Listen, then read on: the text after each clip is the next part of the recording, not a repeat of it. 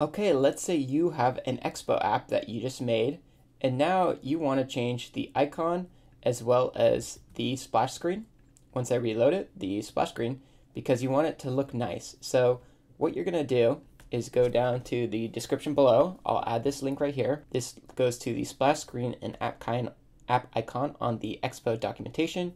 We're going to click on the figma template, and then we're going to say open Figma, and it's going to give us three different icon screens: the iOS, Android, and the splash screen. So for the first thing we're going to do is we're going to look for an icon. I'm looking for a brain. PNG is usually the best call, and we're going to go for the images, and we're going to get one that pops out to us. So let's see. I kind of like this heart one. Actually, this bulb is kind of cool. I kind of like this bulb. So we're going to save image. I'm going to say brain image. Save it to the desktop. Now we are going to go to our Finder. We're going to go to our desktop, and then we have our file right here. We're going to throw it in.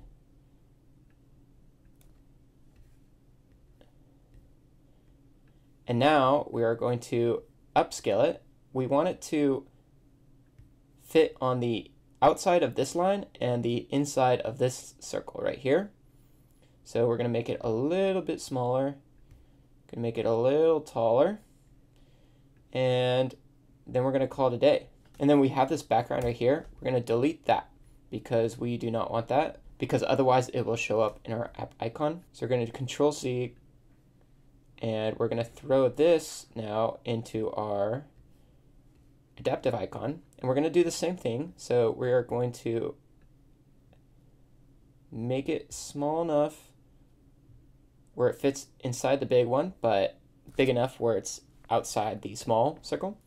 And then we're going to do the same thing. We're going to go over here, and we're just going to hit delete, delete, delete, and there we go.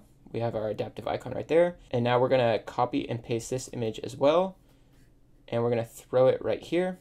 We're just going to throw it in the center. That looks good. It can be smaller if you want, but I'm just going to keep it as it is. And the same thing, we are going to go over here and hit delete. And same thing over here, we're going to go over here to the background and hit delete so that doesn't show up. And then we have our icon, adaptive icon, and splash screen. And as you can see down below, it shows a demo of all three and what they look like. So now we are going to hold down Shift and select all three. We're going to go to the top left, hit File, and Export.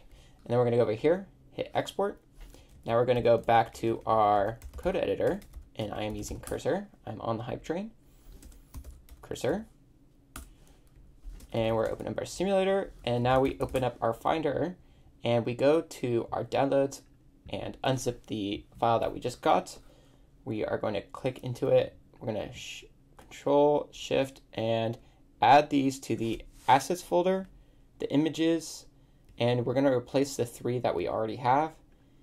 And as you can see here, it hasn't been fixed because the first thing, we are running on the native code, and so every time this runs off these files, and basically we have to regenerate our Android and iOS folders right here. So we do that by running npm expo prebuild, npx expo run iOS. Boom. And as you can see, we have our screen, and that looks so good. Look at that. That looks very official. And if we do Command D and we hit reload, we have our big brain light bulb.